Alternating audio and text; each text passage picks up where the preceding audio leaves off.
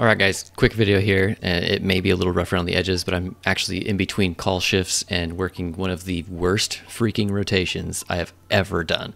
But I couldn't wait to make this video because I have stumbled across this amazing gamification add-on in Anki that has changed my life. This add-on is called Ankimon, and it makes it possible for you to literally play Pokemon while you're reviewing your Anki flashcards. I'm talking about true blue gamification. This isn't a packing peanut pretending to be a Cheeto. This is the real deal. You pick a starter Pokemon, you train them in random encounters, you catch a new Pokemon, you earn badges, collect items, you can even trade your Pokemon, and you can battle your Pokemon with other Ankimon trainers online, with the teams that you're actually building while you're reviewing flashcards. This add-on is still in the kind of early stages of development, but it's already super high quality and so addicting that despite being in like the worst rotation I've had in all of residency, I have nearly quadrupled the output of my Anki flashcards because of just how fun it is to play this game. In fact, I can't wait to get home to do my Anki flashcards, even though I was just completely beat down for the last 10 hours straight at work. You can find the link to this add-on in the description. I did not create this add-on. I wish I was that cool. This is the work of Anki user Unlucky Life. They are a fellow medical trainee with some obviously sick coding skills. If you're new to Anki add-ons, I'm gonna show you really quickly how to get it up and running. Some people have said that it's a little bit intimidating at first, but I'll show you what you need to do and get you all set up. Before we get started, it's not a bad idea to export your entire collection, including all of the scheduling information, before you do anything drastic, like adding a kind of a chunky add-on like this. This one was fine for me. It didn't ruin any of my stuff. I didn't bother backing anything up first because YOLO. So either click the link in the video description or navigate to the add-on page by Googling Anki add-on. This is where you can read all about the add-on here, or you can skip all this cool stuff and go straight to the code. Copy these numbers right here. Open up Anki and navigate to the Tools menu. Click on Add-ons, then click here on Get Add-ons. This will bring up a dialog box that you can paste that code directly into. So we'll have to restart Anki to be able to get this add-on working. So go ahead and close out of Anki. And now when you open up Anki again, you should see this pop up here that's telling you some news about the Ankimon add-on and if there's been any changes. This is the only time this will pop up. Because Pokemon stuff is copyrighted, Unlucky Life can't just give us all of the Pokemon images or assets as a pre-packaged collection. Instead, he has included a function that will go out and download all of the files we need from various APIs online. All we need to do is click on the Ankimon tab up here at the top and select Download Resources. This is super convenient for us, but it does take a long time. But the wait is 1000% worth it, trust me. In order to make sure that these downloads happen smoothly and without interruption, I recommend that you navigate to your settings menu and change your computer's sleep time to at least 1 hour. You don't want your computer to go to sleep while you're downloading these resources, because if you do, you're going to have to restart the whole thing. You'll have to delete the add-on, restart Anki, get the add-on, restart Anki again, and then do the whole download process again. So if you change the sleep time to 1 hour, you can step away, come back, make sure it's still going, and it's a lot easier. The whole download took about 1 hour on my absolutely embarrassing dollar menu internet connection. So it'll probably take you less than that. After you complete the download, we need to restart Anki again. When we do, we should get a pop-up that prompts us to now select our starter Pokemon. Now, since this add-on is still a work in progress, there's going to be a couple bugs that you might encounter. One of these is that for some people, the text will be completely unreadable in some of these windows because for some reason it's presenting dark text on a dark background. I downloaded this add-on twice, and one of the times the text was fine, and then the second time while I was recording this, the text was all screwed up. But it's fine, you're gonna make it through. You can toggle through the different generations of starter Pokemon by simply pressing G.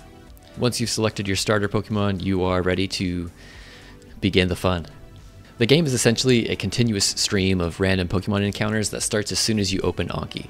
In order to see all this, all you have to do is click on the Ankimon tab and select Open Ankimon Window. This is the battle that you are currently in. You can view the individual Pokemon in your collection by selecting Show Pokemon Collection. It brings up another window with all of your captured Pokemon. From here you can see their types and abilities. You can select them as your main Pokemon or the Pokemon you would like to use in your Pokemon encounters. If you click on Show Me Details, you can see all of your Pokemon stats and the current moveset your Pokemon has. If you click on Attack Details, you can view the move types, names, category, power, accuracy, move description, all that stuff. There is text up here in the top that you just can't see because of the dark on dark bug, but that's what it says. The way that the battle mechanics work is your Pokemon is going to randomly select a move that it's going to use on every other flashcard you review. So reviewing your flashcards is what powers your Pokemon's progress. But unfortunately at this point, you can't select the move that your Pokemon uses. But I found a way around this. You can simply replace all of your Pokemon's moves with the move that you most want it to be using. All you do is open up Remember Attacks and then click on the move that you want the Pokemon to remember, fill up all of the other slots with this move, and then replace the other moves that you don't want the Pokemon to use. This is an easy way to get rid of any non-damage dealing moves so that you don't waste time spamming Growl 10 times in a row. You can change your Pokemon's moves as much as you want and as many times as you want, so you can do this to your heart's content. Every time you pick a new Pokemon as your main Pokemon, you will refresh this encounter and you'll be facing a completely new Pokemon. Damage is dealt to the wild Pokemon until you defeat it. At this point, you'll have the option to either gain XP from defeating the Pokemon or to catch it. If you choose to catch the Pokemon, you're not going to get any XP, just like in the real game. This is where you go if you'd like to trade your Pokemon. Clicking on Trade Pokemon will generate a unique Pokemon code that you send to your friend, and then they give you a code for their Pokemon, and then you can complete that trade. You will receive items along the way as you complete certain tasks, like if you review the add-on, you get an item. Whenever you finish your flashcards for the day, you might get an item. Certain streaks will give you items. You can view all the items that you have in your Ankimon tab by clicking on the item bag. This is where you can assign items to Pokemon as well to have them hold items during battle, or use items on Pokemon to make them evolve or whatever. The Achievements tab is where you can keep track of all of the achievements you earn while studying and playing the game. The last thing I want to show you is how you can actually use your own Pokemon to fight other people online. The battles take place via the Pokemon Showdown website. This is a platform for people to build teams and use them to challenge other players across the globe. Similar to how you might have used a link or Wi-Fi to challenge your friends in the Pokemon games. In order to get your Pokemon into Pokemon Showdown, you just need to click on the Ankimon tab, just scroll down here to open Pokemon Showdown Team Builder. And then from here, we can select New Team.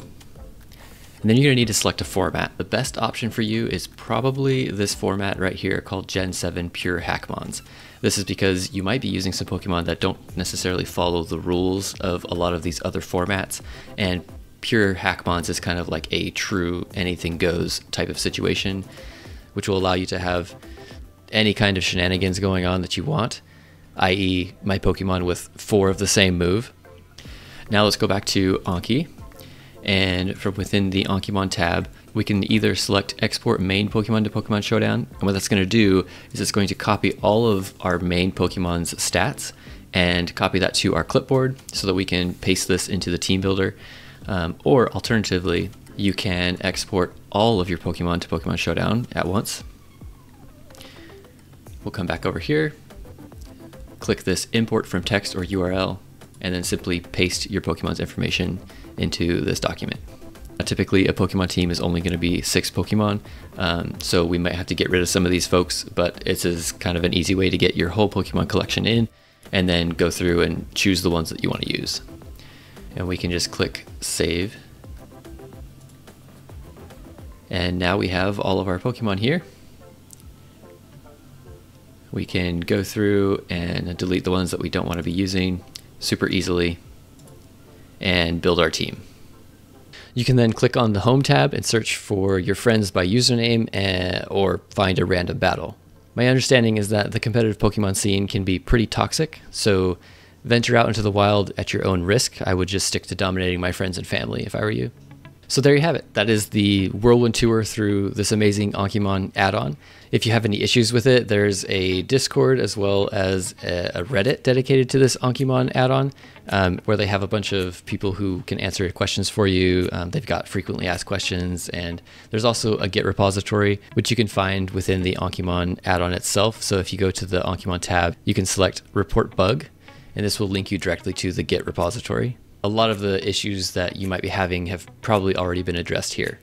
There are a couple of things that I'm hoping will be added to this add-on in the near future. For one thing, I think it would be great if we could manually select the next move that our Pokemon would use in battle. That would just make it a lot more engaging. It would let you kind of use some of your Pokemon knowledge to kind of direct the battle a little bit more. It'd be great if we could switch Pokemon mid-battle without canceling out the encounter, so we could gain type advantages and again kind of feel a little bit more engaged in the battle.